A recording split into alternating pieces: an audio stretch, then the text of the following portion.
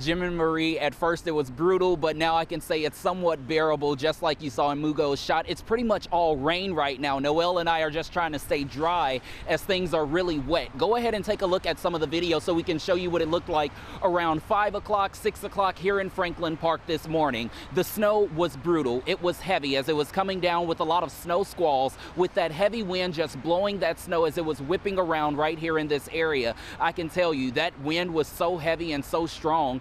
We started to hear transformers start to blow out. We were seeing those flashes and hearing the booms across the area. That then resulted in a power outage at the Shell gas station right here at Manheim and Grand Avenue. It started to even cause the lights to flicker inside Starbucks.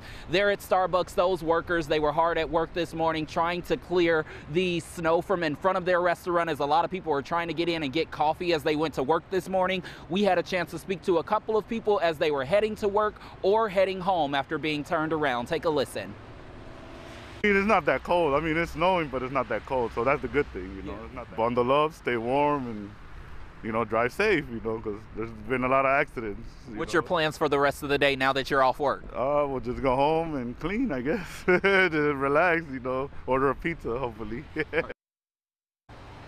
And that gentleman was telling me he went to work, but they turned him around because the weather was so bad this morning. Back out here live, if you're taking a look at Manheim Road, you can see it's pretty clear. This is the best we've seen it all morning long, and that's only because of that transition. The plows, they've been coming through, they've been tackling all of this, so definitely a smooth commute for right now, but it's not anything compared to what we saw earlier this morning. Jim and Marie going to go ahead and send things back to you two. Darius, thanks much.